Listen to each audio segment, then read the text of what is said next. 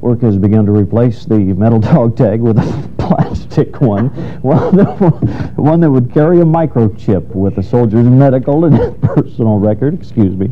The new tag could be worn around the neck, kept in a wallet, a shoe, a pocket, or a purse even. If it's kept in a purse, though, they probably won't need the dog tags very long. Andre? In these tough economic times, finding a job can sometimes be difficult. And here are some of the stories Eyewitness News will be covering today. My heart is just filled with pride when I see that Sally ride as she travels on through space. Women all have joined the race. I just hope that soon they'll be on the moon. That will fill my heart with song.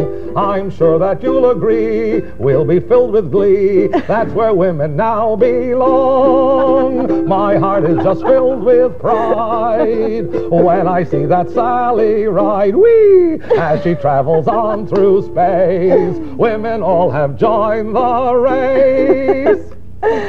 Complete with sound effects. Tiny Tim, no less. Nice to have you drop by. It's a pleasure nice being here. To catch up a bit of nostalgia for us.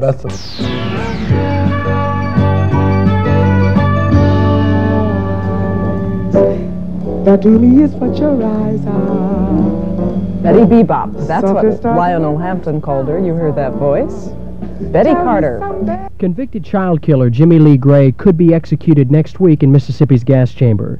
Today, a federal appeals court here in New Orleans rejected Gray's arguments and said the motherfucker should burn.